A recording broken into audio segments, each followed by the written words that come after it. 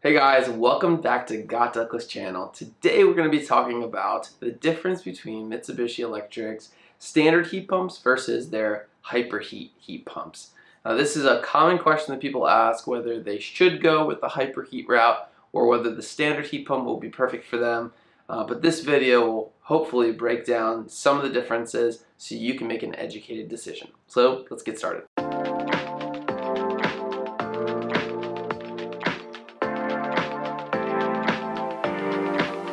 Now, before we get into talking about the differences between a Mitsubishi Hyperheat versus a Mitsubishi Standard, we just briefly wanted to talk about what is a heat pump. And without getting into the nitty-gritty details of physics of how the heat pump works, a heat pump is just a heating and air conditioning component that allows for cooling in the summer and heating in the winter, all by using one component that sits outside. Another thing to note before we get into the differences of hyperheat versus standard is that a ductless heat pump differs from a traditional heat pump that you'd see with a conventional unit or central air unit. And the difference is that ductless mini splits always use inverter technology, and that inverter technology helps minimize unnecessary energy usage that is just costing you money. So, what is a Mitsubishi standard heat pump?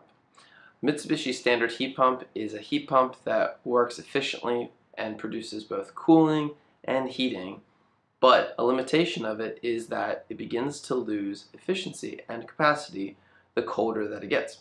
So for example, for a 24,000 BTU unit, it'll work super efficiently down to around freezing point, 32 degrees Fahrenheit. And the colder it gets below that 32 degrees Fahrenheit, the less it'll be able to produce. Meaning that if you have a home or a section of your home that you are designing and you are choosing that 24,000 BTUs outdoor unit based on calculations, and that's what it's sized for, the colder it gets, maybe at 17 degrees Fahrenheit, for example, your outdoor unit for standard will only produce 17 to 19,000 BTUs depending on your indoor unit mix. And if your space is sized for 24,000, then you are not going to get the heat that you need and what is calculated for your space the colder that it gets.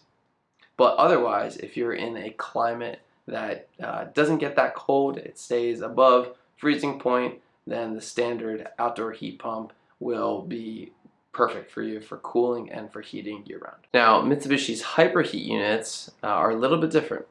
The Mitsubishi hyperheat units operate the same way as a standard unit does. However, they operate more efficiently in colder temperature. So let's just say you're in an area that is below the 32 degrees freezing point, and you need a heating option that will sustain you down to the negative temperatures like we see in New England or places in the Midwest or in Canada.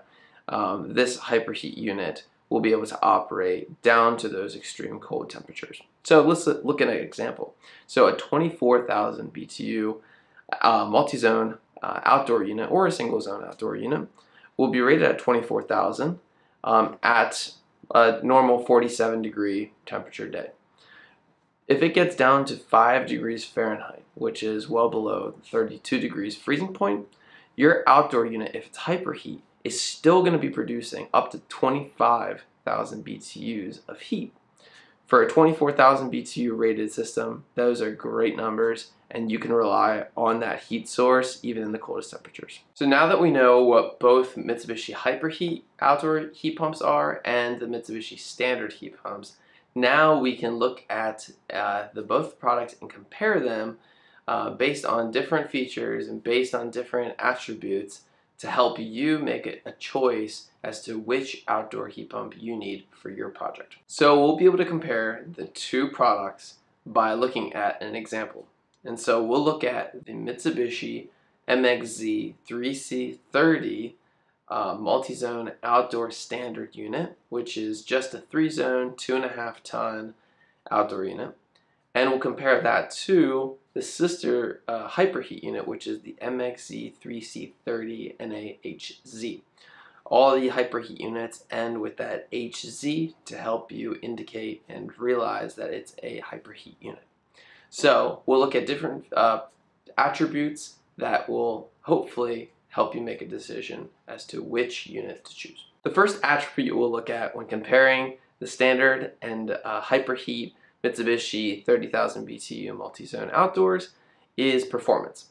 And the first category we'll look at is how these units operate in cold climates and what happens to heating capacity the colder it gets. So as mentioned, at 47 degrees Fahrenheit, both outdoor units are kicking and working efficiently, producing 36,000 BTUs at 47 degrees Fahrenheit.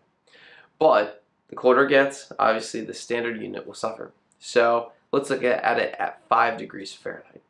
The standard unit at 30,000 BTUs rated will only output 19 and some change of BTU heating capacity, meaning that it's going to work as hard as it can, but it's only going to be able to produce 19,000.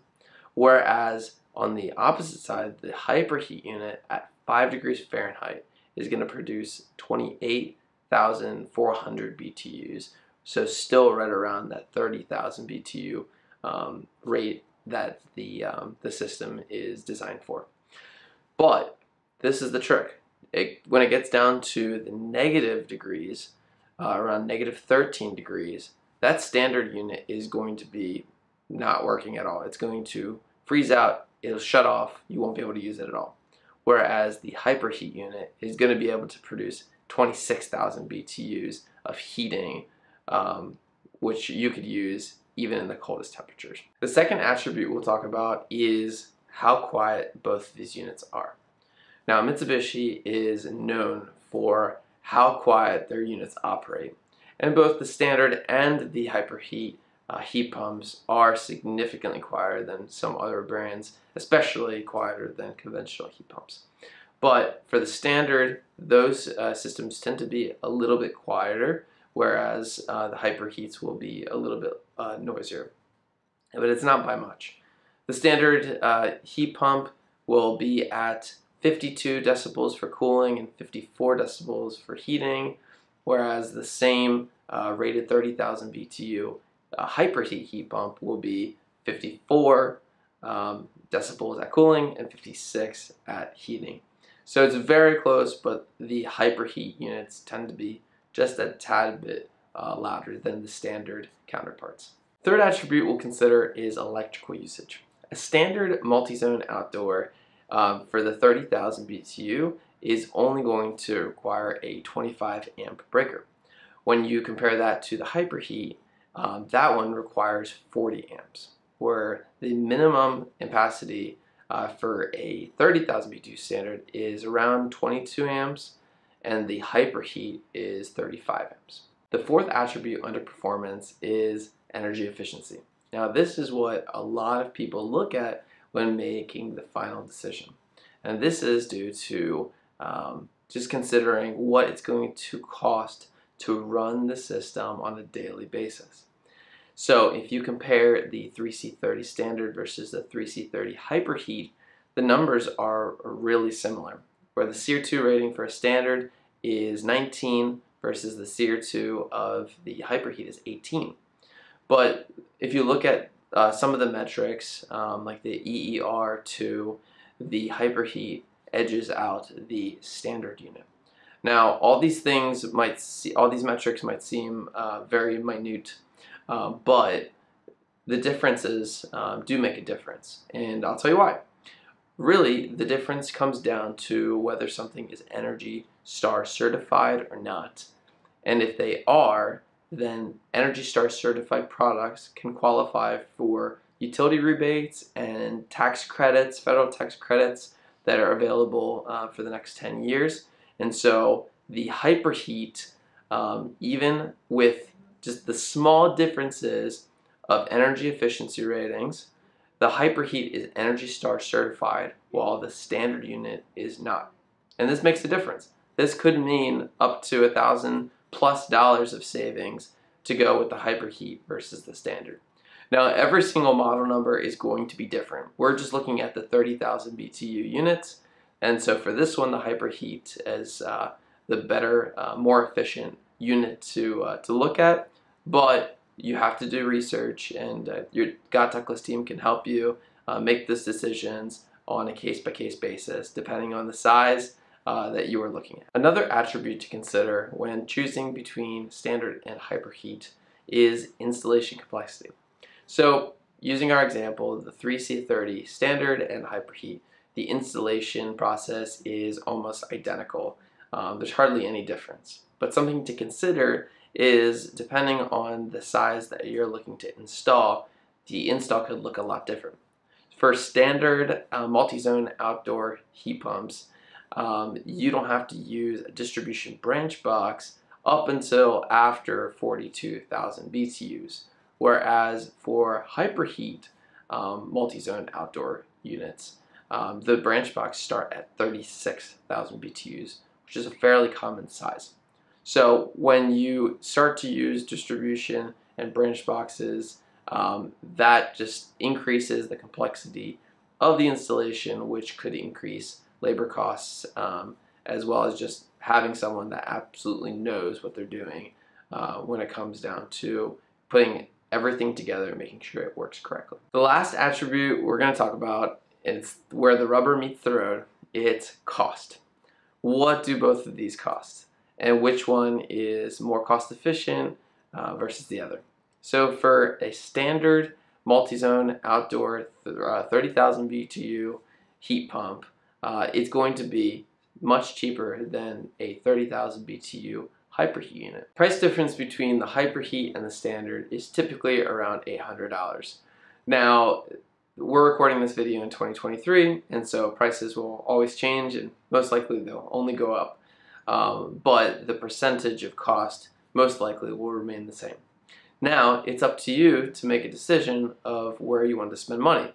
Whether you spend money and spend more upfront to get hyperheat, to get you comfortable heating in the coldest temperatures, or if you live in a colder climate that doesn't go below 5 degrees Fahrenheit but might hover between 5 degrees Fahrenheit to around 32 degrees Fahrenheit in the winter, then a standard might work well for you, but you'll be spending more money on your utility bills month to month in those colder days.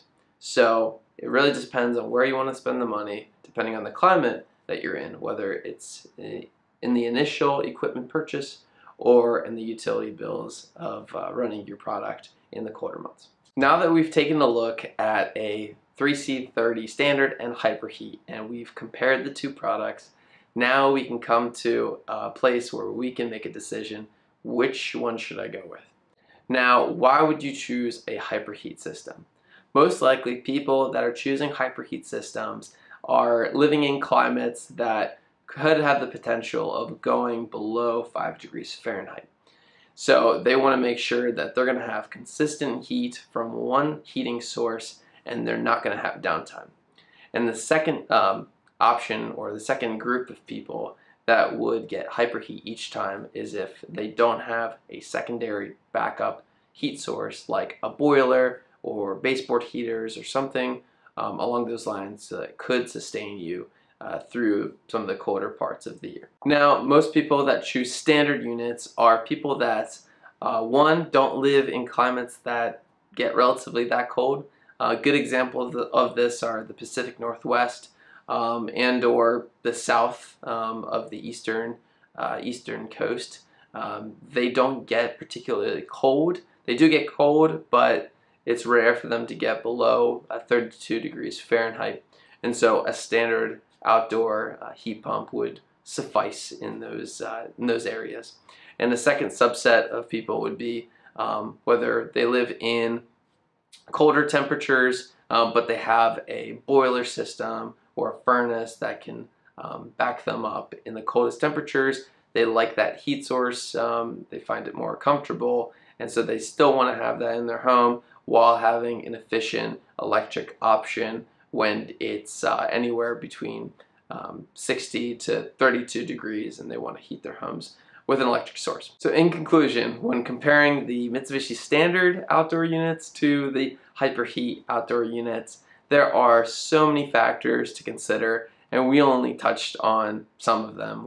There are other factors that we probably didn't even mention, but you need to make the choice that's best for you, whether that comes down to Energy Star certification to make sure you get rebates and tax credits, or if you just live in a climate that gets colder than 5 degrees Fahrenheit, you want to make sure that you have a heat source that operates down to sub-zero temperatures. So regardless, we are here to help at Ductless to help you make the right decision for your family and or business.